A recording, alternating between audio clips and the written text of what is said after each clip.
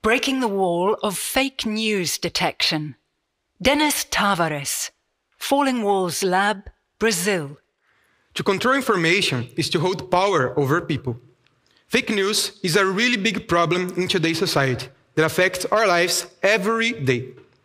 And you can think that it's easy to tell fake news from true information, but that's not always the case. Let's do a mental experiment. I will show you some headlines, and you try and guess if the headline is from a fake news or not. Study connects neural gene expression differences to functional distinctions. The COVID vaccine can cause monkeypox. The International Energy Agency predicts fossil fuel demand to peak before 2030. So, what do you think? It's the second one. But there are several studies that say we are at least 70% more likely to share fake news. And there's no coincidence. Fake news are made to be spreadable. They are made to be appealing. They are made to control. So, what can you do? Well, we can help you. ITT, Is That True? Is a web application that aims to be an easier and safe way for fact-checking.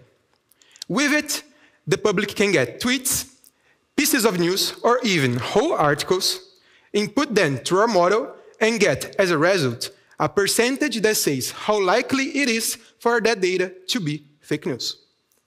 Also, thinking about the quality of life to the public, we will recommend the most similar articles available on the web, as well as suggest known and trusted sources based on the theme.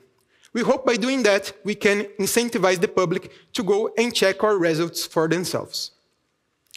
As an actual result, we have made and trained a model that has an accuracy of 94.62%. And as the next steps on the horizon, we are aiming for an open source model for research on demand. We are also working towards a pragmatic analysis model based on the semantic one we are already doing, as well as a multilingual model able to serve a global public. Currently, we have on testing phase a Portuguese and an English model.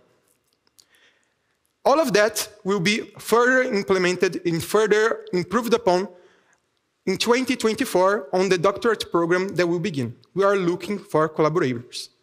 And all of that soon will be right here on the palm of your hands. Thank you for your attention.